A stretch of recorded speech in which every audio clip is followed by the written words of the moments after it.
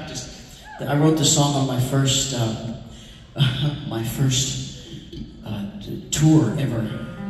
I opened for a completely unknown band. You know how unknown you have to be to open for an unknown band? I promise you, you've never heard of Martin Stevenson and the Dainties, have you? Actually really good. But, no, that was my first tour. And he was from Newcastle, England, and we were touring all over England. And I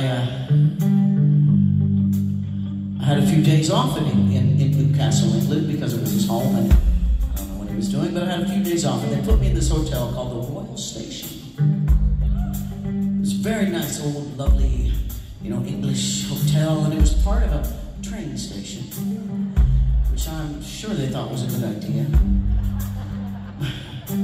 There's a lot of trains going all day and night. So I got my harmonica out, and I decided to write a train song. I called it Royal Station 416 because it was April 16th. Oh yeah.